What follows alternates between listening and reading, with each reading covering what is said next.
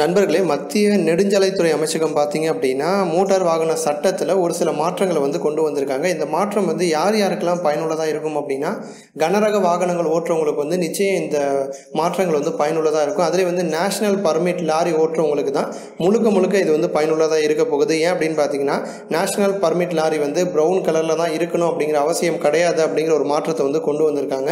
அதே மாதிரி முன்னாடி ஒரு நேஷனல் பர்மிட் லாரி இருக்குது அப்படின்னா 2 டிரைவர்கள் இருக்கணும் அப்படின்னு சட்டத்தில் இருந்துச்சு. அதையும் இப்போ மாற்றிருக்காங்க. 2 டிரைவர் இருக்கணும் அப்படிங்கிற அவசியம் கிடையாது அப்படின்னு சொல்லியிருக்காங்க. தேவைப்படுறவங்க என்ன வச்சுக்கலாம் அப்படின்னு சொல்லியிருக்காங்க.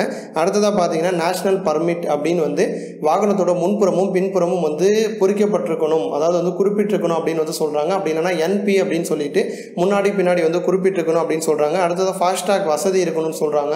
ஃபாஸ்டாக் அப்படிங்கிறது பார்த்தீங்கன்னா, நம்ம டோல்லலாம் நம்ம நிற்கணும் அப்படிங்கிற அவசியம் கிடையாது. ஆட்டோமேட்டிக்காக நம்ம அந்த லேனில் போனோம் அப்படின்னா, ஃபாஸ்டாக்குன்னு இருக்கக்கூடிய லேனில் போனோம் அப்படின்னா ஆட்டோமேட்டிக்காக பேங்க் அக்கௌண்ட்லேருந்து பணம் எடுத்துக்கிற மாதிரி, இதுக்காக ரொம்ப நேரம் காத்திருக்கணும் அப்படிங்கிற அவசியம் இருக்காது.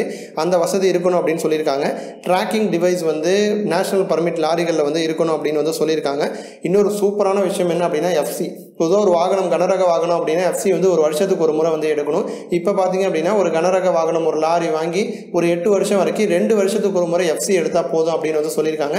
8 வருஷம் ஆனதுக்கு பிறகு தான் வருஷத்துக்கு ஒரு முறை எடுக்கணும் அப்படின்னு சொல்லியிருக்காங்க. அதே மாதிரி எந்த ஒரு பொருளையும் நேஷனல் பர்மிட் லாரியில் வெளியில் தெரிகிற மாதிரி கொண்டு போகக்கூடாது.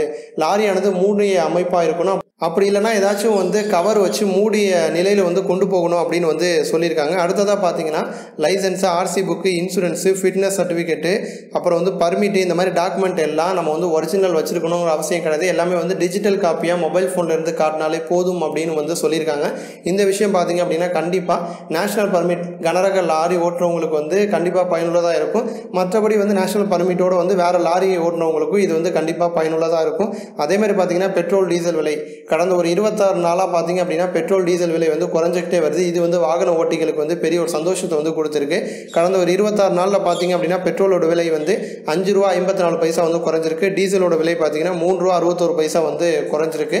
இந்த வீடியோவை பற்றின உங்களது எண்ணங்களை கமெண்ட் பண்ணுங்கள். இந்த வீடியோ உங்களுக்கு பிடிச்சிருந்துச்சு அப்படின்னா மற்றவங்களுக்கும் ஷேர் பண்ணுங்கள். நன்றி.